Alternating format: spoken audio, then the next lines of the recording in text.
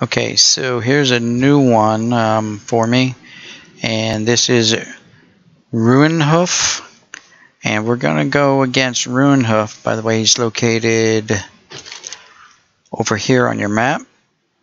So I poured it into here, ran up along here, come across here, fought my way in through here, and got in.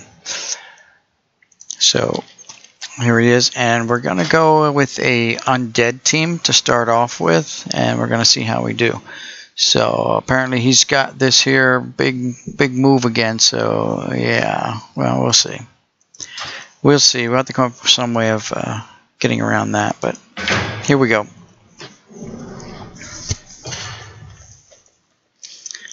Alright, so he has a speed advantage, so unfortunately I'm going to lose my Son of Seth right off the bat. I don't know if this is a good idea. But here we go.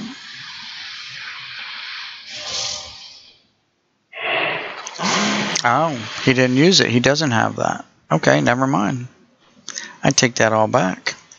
Well, alright, here we go.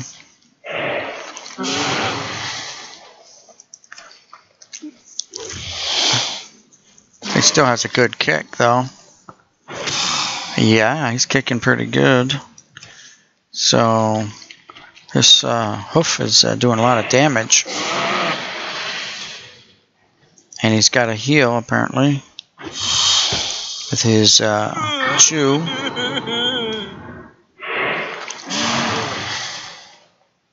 And that's the end of my Son of Seth.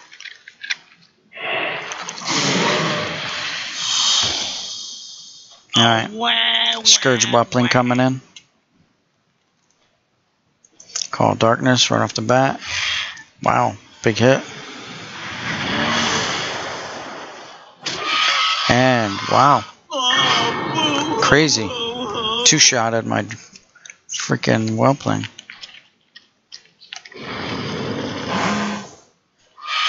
And it didn't help. He's got 651 health left. He missed. Good, good. Not good. Oh well. Here we go. Unless I kill him here, it's all over for me. It's going to be all over for me. He missed. Wow. Unexpected victory there.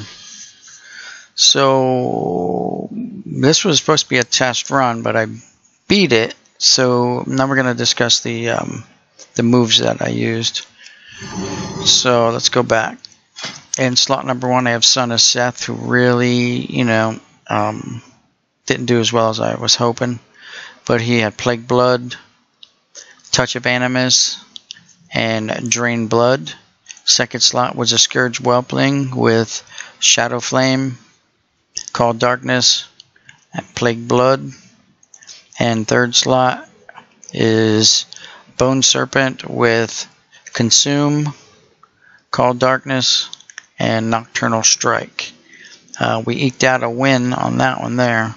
So we're going to try something else and see if we can do better. So we'll catch you on the next one. Don't forget to subscribe, like, and comment. Thank you.